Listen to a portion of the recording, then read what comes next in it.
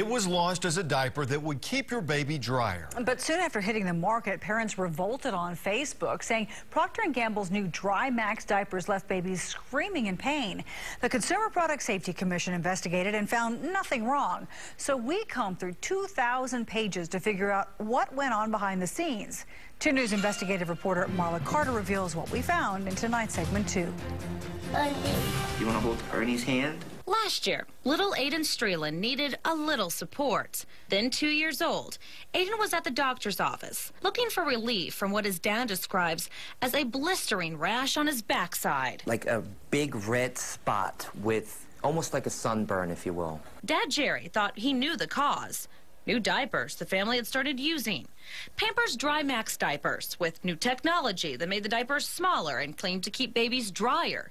The Streelands felt they had another effect on Aiden. He was screaming, said, "Mommy, Daddy, no touch, no wipe." To this family and their doctor, it seemed to be an extreme case of diaper rash, almost like a burn. It's a horror story echoed by thousands of families who last year took to Facebook, claiming their kids were hurt wearing the diapers. I said, you know what, that's it. I'm going to do something about this. Jerry wanted answers, and so did we. As part of an investigation involving Scripps-Howard TV stations from across the country, we turned to the Consumer Product Safety Commission. With more than 4,000 complaints, the agency was investigating Dry Max, and we wanted to see how. Under the Federal Freedom of Information Act, we made a request to see all the paperwork related to the investigation.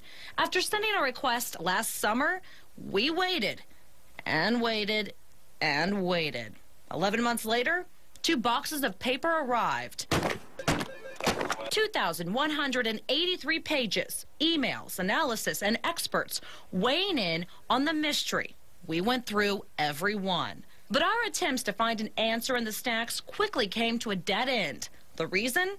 All the vital information about what could have potentially caused the reactions was deleted, with entire pages left blank. In the case of a government investigation of private industry, this is pretty much the standard course of what we see. Chuck Tobin with D.C. firm Hall & Knight would know.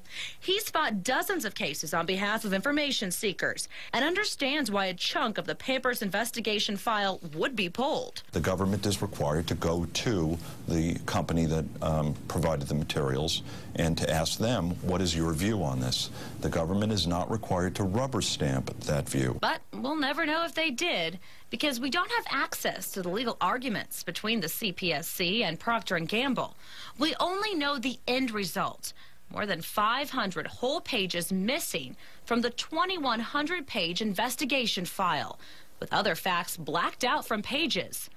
The missing information is crucial.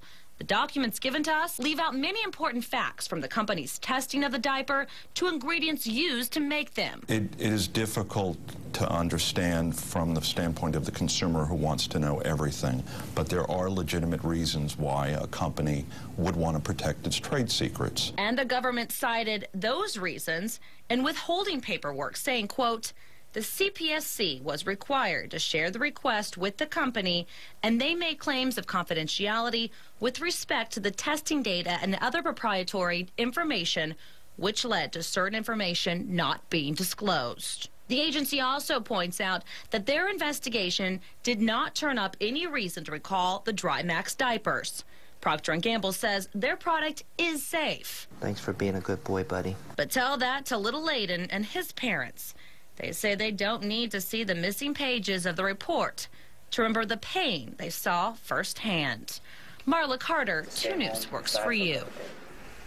In a statement, Pampers emphasized the CPSC and Health Canada found no connection between Dry Max and diaper rash. As for their investigative file, a spokesperson says they supplied all data required by those agencies, and any information removed was confidential information on their products, such as formula cards or personal consumer information. You can read the company's full statement along with some of the documents on our website, kgrh.com. Look under segment 2.